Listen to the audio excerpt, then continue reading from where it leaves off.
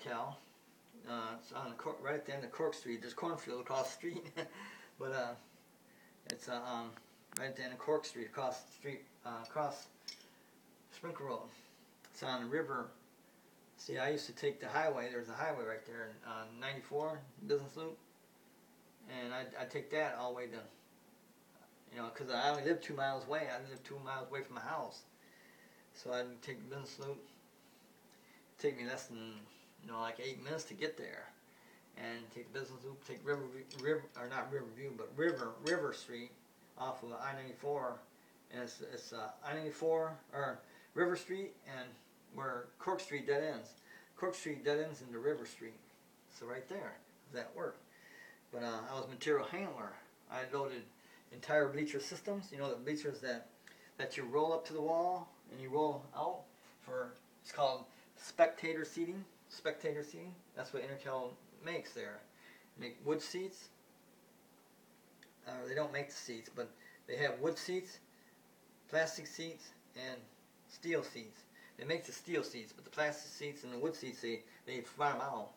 And they started farming out a lot more, because we were making top of the line wage.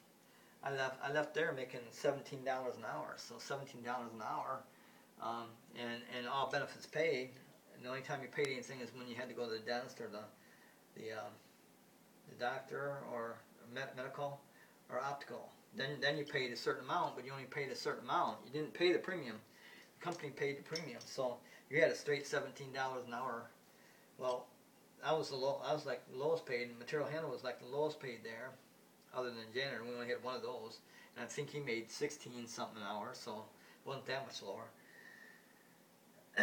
But I made 17 there when I left, and plus they had a $6,000 profit sharing every year, so it's an additional check of $16,000 or of $6,000 to you.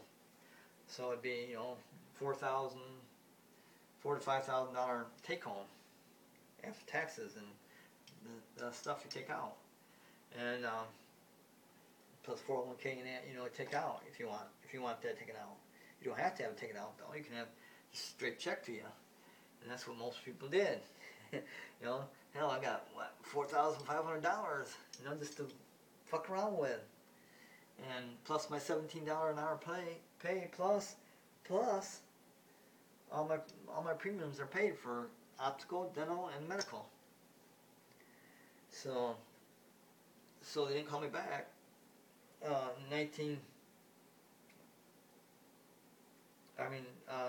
started there at 2000, 2001, 2003, 2001, 2000.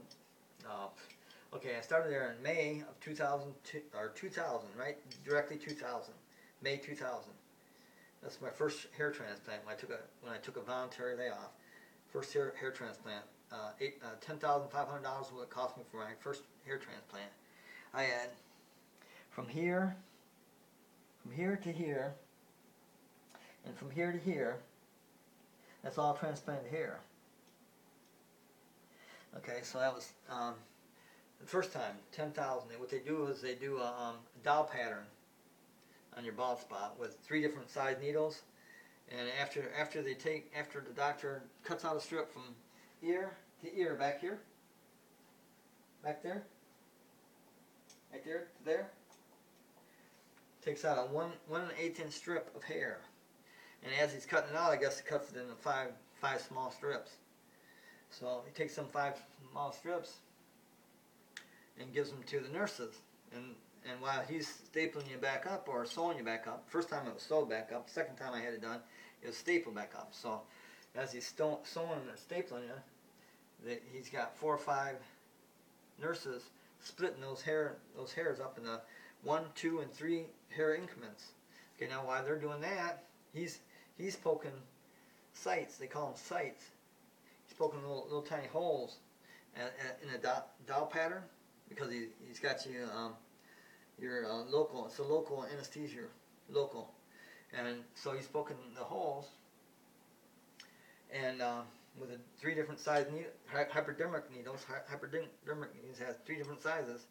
He's poking the holes for the sites, and because it's taking little chunks of skin out, so that you can plan on transplant your hair from what he took back there, right here. So that's what it is, and like I said, from here to here was slick bald. It was slick bald. From there to there, slick bald. And the first time they did 1,200 transplants. So the nurses, after they get done, what they do is they have like a watch thing. They put the hairs on. It's like a little piece of gauze. They put the hairs on, and then they have magnifying glasses. And what they do is they take tweezers and plant the hair. And you got 4 of them back here, so they're all coordinating each other. 4, they're all going like that. Okay, then they put gauze on, wrap it up, and put it like a shower cap on you. But I was able to drive there and drive back, no problem. And they give you some, like Tylenol with morphine in it, but I never took it because pain wasn't never bad enough to take anything. There wasn't that much pain. No big deal. More of a pain to be bald-headed. it's more of a pain to be bald-headed than that pain. And it takes about 8 hours, 8 to 9 hours. So first what you do is lay on their bench. They got a bench where you lay on, and they take that strip out. He staples you up, and then you walk over here and sit up in a chair, sitting up in a chair. So they're all back here planting. After he makes all the sites, after the doctor makes all the sites with the 3 different syringes, makes all the sites. Then when the nurses are done separating the hairs, they come and plant them in all those sites, and the doctor also plants them. So you got all those people back there planting hair, and it takes about 8 to 9 hours anyway. Still, it only takes about 10 minutes to get the strip out and staple it up. So, or to sew you up. So that's my hair transplant, and that was I was talking about 1980, wasn't I? 1980 to 1990. I'm already in the 2000. So I skipped.